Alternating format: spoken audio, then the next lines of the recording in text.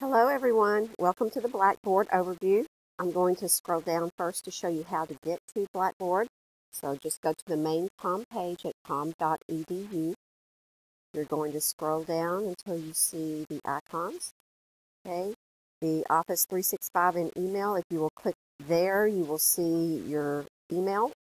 And if you look for the dots that are up in the corner here in your email, that will put you into your OneDrive, which has your Microsoft Word, PowerPoint, Excel, etc. And you have a 2 gigabyte of storage there. So I highly recommend that you use your Office 365 and email.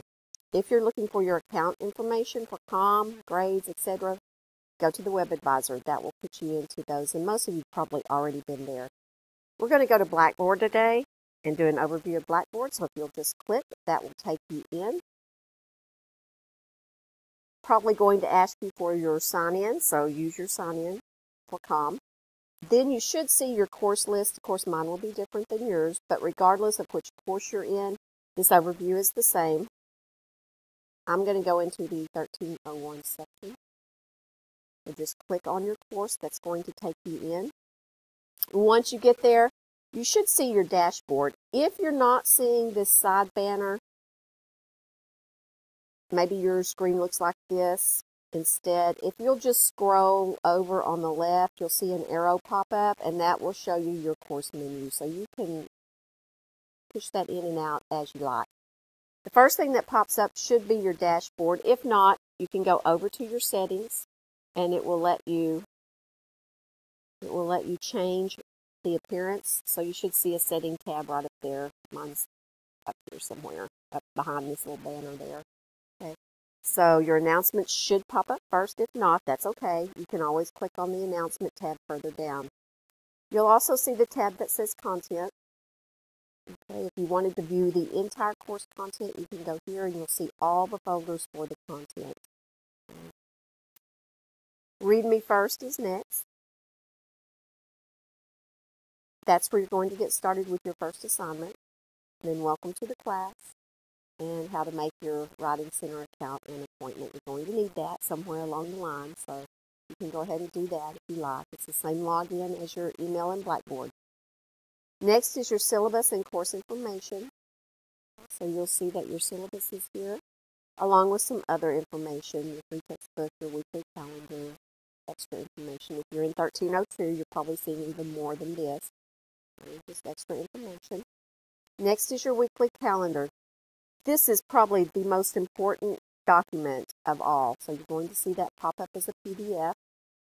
I would suggest going ahead and just printing that out if you have access to do that. It's got the boxes, so it will let you check it off as you work through each of these options. Now, this middle section corresponds with your weekly assignment folders in Blackboard. Everything that's in the middle section, you're also going to see in the weekly assignment folder, hopefully in the same order. Every now and then it gets out of order, but hopefully in the same order. Okay, the left-hand side is just your week and any important info there. And the last column gives us our due dates. Do notice that for 1301, there is a diagnostic due on Thursday, and that's for assessment purposes. So if you'll go ahead and complete that. If you're in 1302, there is no diagnostic. You've already passed that by working through your 1301. Okay, so you'll see that the syllabus is there. I'm going to hit my back button up here, and it's going to take me back to Blackboard. Sometimes those will open in new pages. I'll double check that, make sure I can get that set up correctly. All right, so next you're going to see free textbooks. That's one of my pet peeves, cost of textbooks, so I try to put in as many free items as I can. Our textbooks are free, and you're going to find them there. As you work through the textbook chapters, which are also in the homework folders under the correct week, you're going to see some activities that go along with those. So don't skip those activities. Those are going to put your points in, showing that you read the chapter and you answered those simple questions. All right, so next is your graded activities, homework and activities. This is the section that you want to pay the most attention to. It has our weeks in it. Some of you may be in a 5-week or a 10-week or 16-week or something different. Okay, and you'll just work through each of those. It's set up where you can work right straight through. If it opens up and you don't see the page that looks like this, it just opens you into an assignment. All you have to do is there'll be a menu on the side on the left, and you just click the assignment, and it will take you right on in. So for some of you, it may look just a tad different, but don't panic if it does. Just click on the left-hand side on the assignment, and it will take you to the assignment you want to work through. These are not set up where you have to work through one assignment, then the next, so they're not set up to release that way. However, there are due dates on the folders, so be sure you are aware when the folders open and close, because that can cost you points, and we don't want that to happen, and they won't reopen. All right, writing quizzes are next. Some of you may or may not see this tab, depending on how many quizzes are set up for you. If it's not there, no big deal. It's in the weekly homework assignments, so it's not a problem. All right, now, even though the weekly folders will close, the major assignment folders will not. So you're going to see your major assignment folders are here under the Submit Assignments up here. Submit Assignments right here. And those will let you submit major assignments. There are also links in the weekly folders as well for most of those. If not, just go to the Submit Assignments and you'll find it. Underneath that, we have the communication tools. So we have My Grades. For some of you, that may be under that Graded Activities tab. We have announcements. So if you're not seeing your announcements, you can click there every week and get those. Course email. It's probably not going to show up on your end. I continuously have issues with the Blackboard email with every school that I teach at. So I prefer you just email me either, email me through your COM email system. That will make sure that I do get it.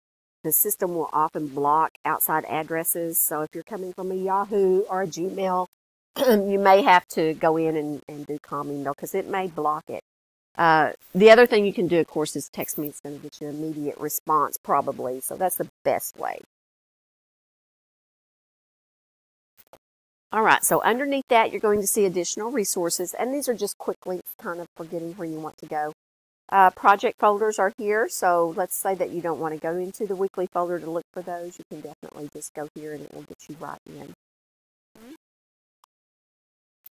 You're also going to see the virtual cafe discussion forum. And this is just Q&A forum. Maybe I'll put that on there, Q&A forum. We don't have any questions there, but just click Create Thread. Now it will let you put in a question or even a comment. Okay, so maybe someone asked a question, a classmate, and you know the answer, you can put that in. There's no points attached to this. It will stay there until the end of the semester, then it will disappear as we work towards the finals, and you'll see that disappear. I will clear these out as we answer questions, probably.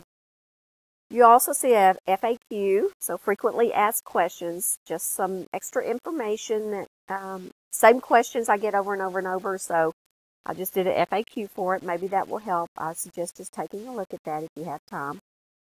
If you need help with Blackboard, you can click the Support tab, or if you want to do NetTutor online tutoring, that is 24/7, and it does, it fits the requirement for the peer workshopping, so you can use that if you like. I know that we all have different schedules, and that's maybe why you're in an online course. You know, if you're working some strange hours and you need tutoring at 3 or 4 a.m., or this will help. And if you need to go to the Writing Center, it's right here.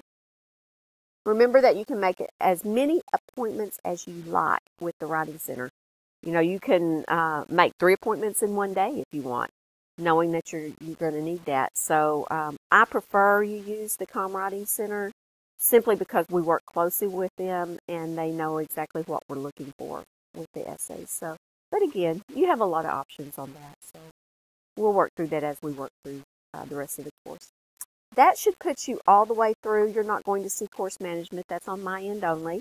Okay. So that should put you through the overview for Blackboard. If you have any questions or you need further help, just let me know.